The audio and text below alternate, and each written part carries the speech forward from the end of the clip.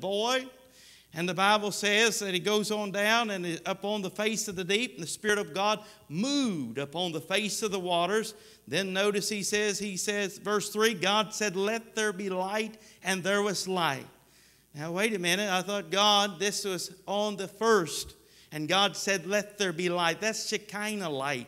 That's God's glory, His presence there that is illuminating in the darkness. The word light there means entrance. In other words, God's getting ready to step into something, and the Spirit of God is moved upon it. And whenever God starts speaking things into existence, God only works. Even Jesus said, I must work while it is day, for night doth cometh. God walks in a light. He is absolute light.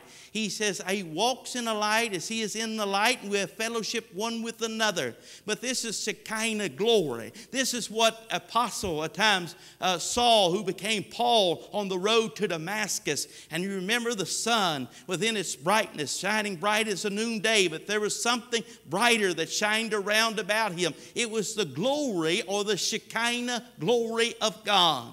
He established the Shekinah glory is the first light. The second light is here, which I read to you in the text. It is the sun, the moon, and the stars. And God created them on the fourth day. That is natural light. That's the things that which in nature that God has placed there and set them in the heavenly realm so that me and you could have light here upon this earth. We could have the sun by day, and it is to rule up over the darkness, and the moon by night. And we have these, and the stars and so forth. Then the third light is man-made.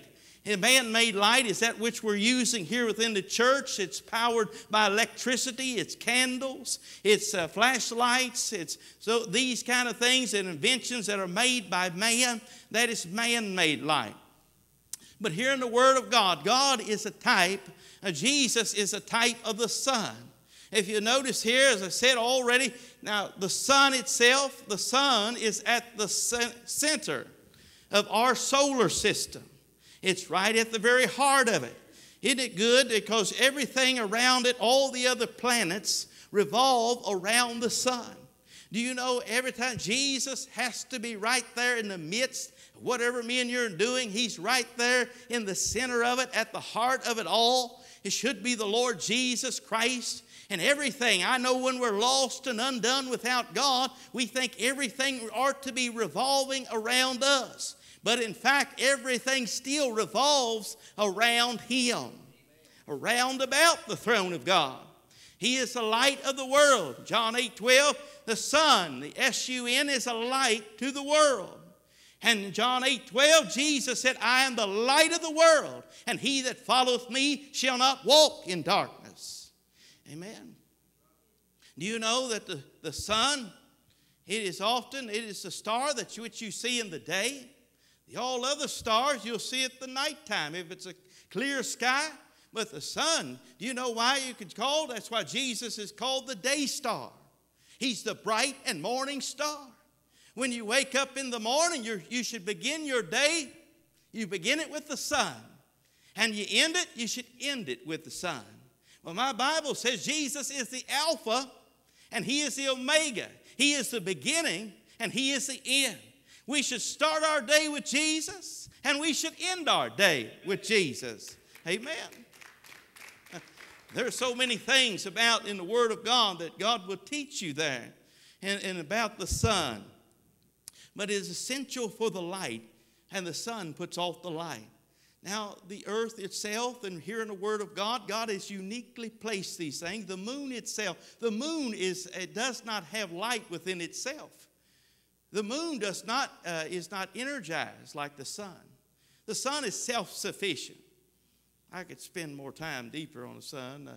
Time's sake, I probably won't. But the sun is self-sufficient. Nothing's fueling the sun. You see, all the hydrogen and so forth that is within the sun, it's self-sufficient. Jesus is self-sufficient.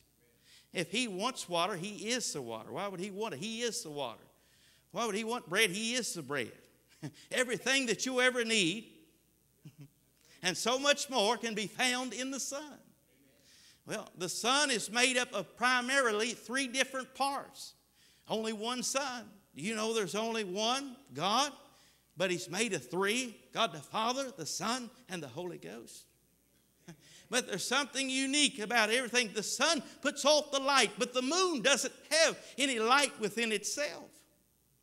The moon just reflects the light that is given to it from the sun. Do you know that's what we do as Christians? I don't have any light till the Lord Jesus comes into my heart and my life, and then he gives me light and I reflect the sun. That's what he wants us to do. So then at nighttime I look up there and you may see the quarter or the half or the full moon, but you see the moon, sometimes the full, shining within all of its glory. And whenever at times, like the moon and the sun and the stars, whenever we do that which God has created us to do, we'll give glory unto God. The Bible says here in this passage of Scripture that he set them. Notice that in the Word of God. The Bible says, he said on down there in verse 17, and God set them in the firmament of heaven. Can I say that God has set me and you right where he wants us as Christians? God places you in your community.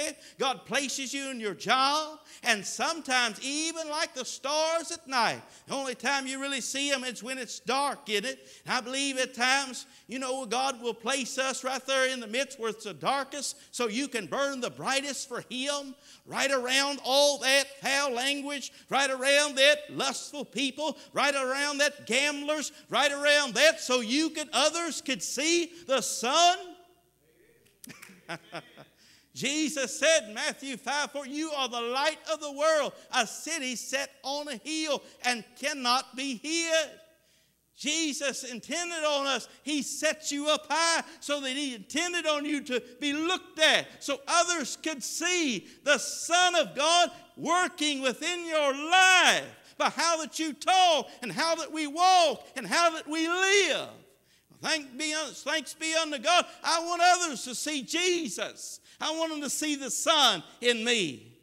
And that's what you see at night when you see the moon. The moon's reflecting the sun. But the sad thing is, at times whenever the moon gets in between the sun and the earth, then the moon is not reflecting or giving off glory. Rather, it's trying to receive all the glory. It's sad sometimes we're not careful, even as Christians. Sometimes we're not careful. We'll try to get some glory rather than give the glory. We're trying to hide sometimes the sun. The moon will hide the sun rather than so the world can't see the sun. Why should we want to hide our light under the bushel? So many people today, and even spiritually in which we live, are trying to hide. We're trying to hide him in our government, trying to hide him in our schools. We're trying to hide him in various things. Even in some churches, they take out the blood, they take out the gospel, they take out various things. The world still needs to see Jesus, don't they? We don't need not get caught up with trying to get the glory and get in between the world and the people at times and catch all the glory of the sun and hide the sun, but whether we need to give the glory. Give the glory to who? Well, he gives it to us so we can give so the world can see Jesus. We need to give him the glory. Apostle Paul said in Galatians 6:14,